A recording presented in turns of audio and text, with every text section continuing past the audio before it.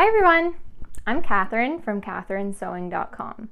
Today I'm going to be showing you how I made this history-bounding dress inspired by the Regency period. So I suppose we could call it a Regency-bounding dress. It's made of linen and I used a self-drafted pattern, and it was really a nice easy summer project. If you're interested in seeing how I made this, then just keep on watching.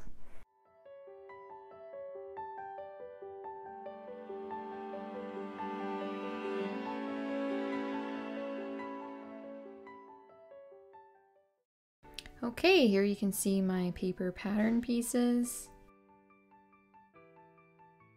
And here are the fabric pieces all cut out and quite wrinkly in true linen fashion. And you can see just how wide that front bodice piece is for all the gathers. Okay, so here I'm just sewing up the bodice seams. I meant to do French seams for the bodice, but I forgot. So these ended up having to be hand felled. Okay, so here is the skirt ruffle. I'm just trimming those to do the French seams and going in for the second pass of the French seam.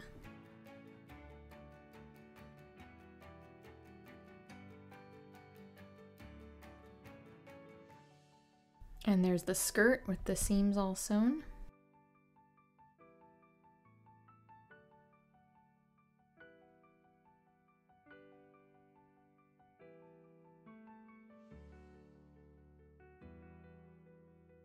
Okay, and now I'm just hand felling the seams for the bodice.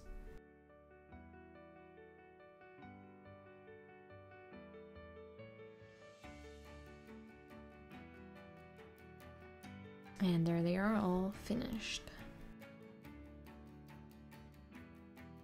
And here I've sewn in a couple rows of gathering stitches by hand into the sleeves before I will be pinning those onto the bodice.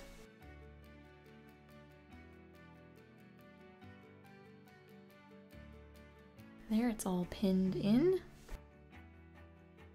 And now it's been sewn in using French seams.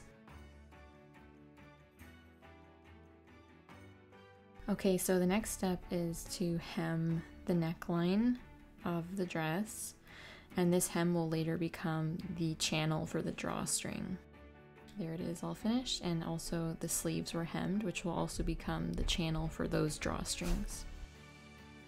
Here I'm just pinning on the skirt ruffle, which has also had a gathering stitch sewn in it. I'm pinning it onto the skirt. And this was also sewn in using a French seam.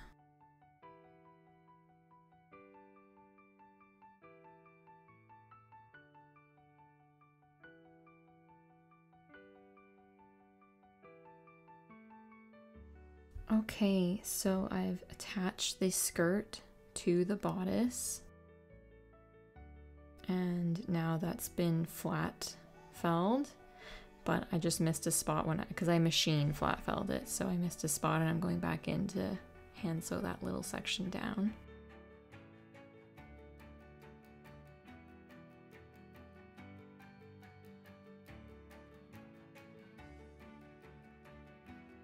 And this seam, of course, will become another channel for the waistline drawstring. Okay, so now I'm going in with my scissors and snipping a buttonhole and sewing a hand-worked buttonhole into the inside of the casing. And that will be where the ribbon is inserted into the casing, or the channel, I should say.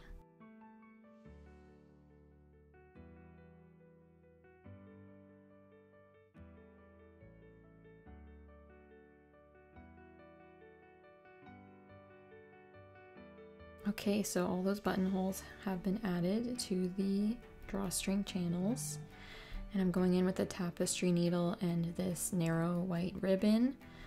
And again, this is on the inside of the dress, so it's not supposed to be visible. Now, this was the longest process of the making of this dress because, as you can see, I had to use pliers to pull the needle through, and these casings were very long. It was difficult. But finally, it's all done, the magic of video. And there we go. The ribbon is all on the inside and the bodice is nicely gathered. Okay everybody, so I just finished up my dress this morning and I'm really happy with it. It was really just dragging on and on. It was one of those projects that I kept procrastinating, partly because I was afraid that it wouldn't turn out well. But once I added in the drawstrings and I saw how the bodice looked once it was all gathered up, I was really pleasantly surprised. And I love how the sleeves turned out, and yeah, it was an easy project. I recommend Regency dresses if you're looking for something easy and comfortable and that's very wearable day to day. You can't really go wrong because this is a very translatable style to the modern day. If you enjoy this video, then give it a like, leave your comments below, and you also want to check out my blog post on katherinesewing.com where I go into more details about the making process. Okay everyone, see you all later. Bye.